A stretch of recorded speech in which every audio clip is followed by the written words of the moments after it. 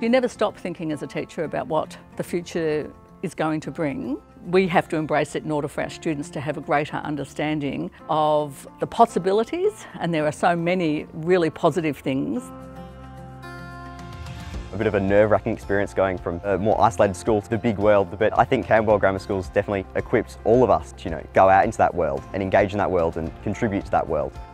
Gone are the days where the teacher was the holder of all knowledge. It's much more now about facilitating learning for the students, and it doesn't really matter whether it's in the classroom or beyond. We're trying to work on a set of skills for them. The ability to communicate well with others, the ability to collaborate and work with others.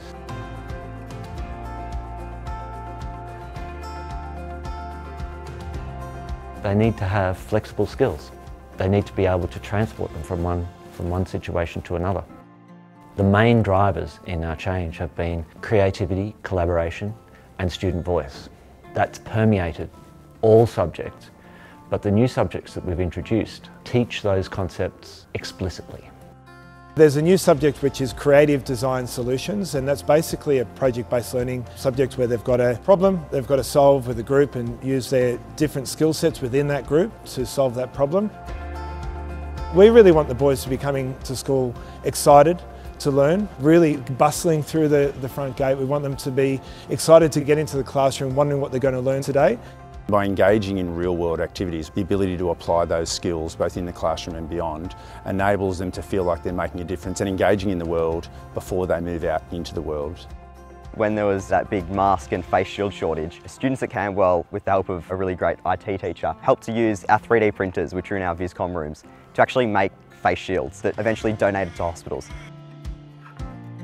We really want our young men to come out of Camberwell Grammar School being people who understand what it is to exist in today's world, what the digital elements of their life are. We're trying to give them that deep understanding so that they can make considered decisions within their own personal lives.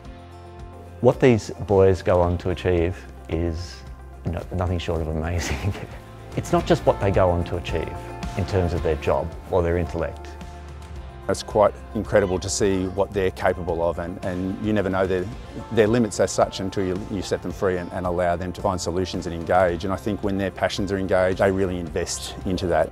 There's that opportunity to find your passion. You get to trial all these things, find what you're really interested in. And by the time you're in Year 12, you've been really able to pursue that passion at Camberwell.